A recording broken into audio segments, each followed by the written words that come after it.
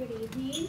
I'd like to congratulate everyone that made it through. I know that it was no easy task, and also to thank the parents and other support people that were here to help make this day possible. So probation, our mission and vision statement is we're about supporting positive change.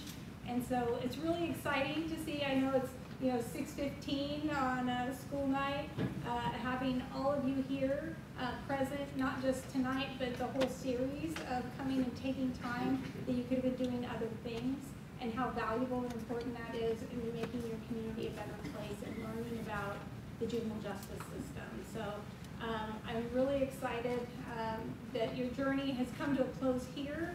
But like all journeys, like we're going on, and you all have opportunities. And I know I see everybody sitting in the back. I hope that there was a little bit of interest sparked, especially for the probation department. We're always here like turn the clock, like hey. And also, when you do get to be 18, to definitely we have a ride-along program, so that if you're old enough that you can come to that. And we also have an open house at our youth detention facility once a year, so that's something we also open up for further learning. But the fact that you're here tonight, for me and our community, I'm very excited because there's hope for our community in regards to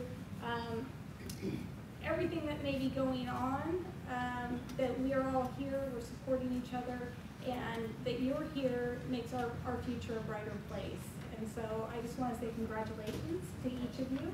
It's a big accomplishment, and I hope that you continue on in your interest in not only just criminal justice, but helping to support your community to make it a better place. So thank you very much.